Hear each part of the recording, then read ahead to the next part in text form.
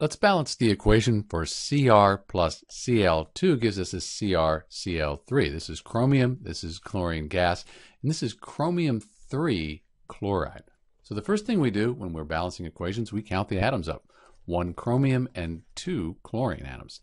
On the product side, we have the 1 chromium and 3 chlorine atoms. It looks like probably a good idea here is to get this to be an even number. And we can do that by putting a coefficient of 2 in front of the chromium 3 chloride. So 1 times 2, that'll give us 2 chromiums. 3 times 2, though, that'll give us 6 chromiums. Now we can fix the chromium because we have 2 here and 1 here. Put a 2 in front of the chromium.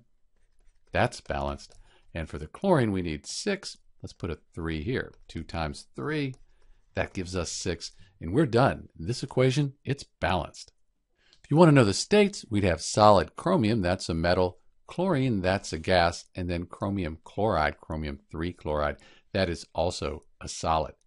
The type of reaction here, we have these two things coming together to form one thing. So the type of reaction is going to be combination, also called synthesis.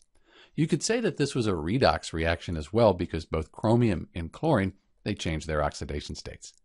This is Dr. B with the balanced equation for Cr plus Cl2 yields Cr Cl3. Thanks for watching.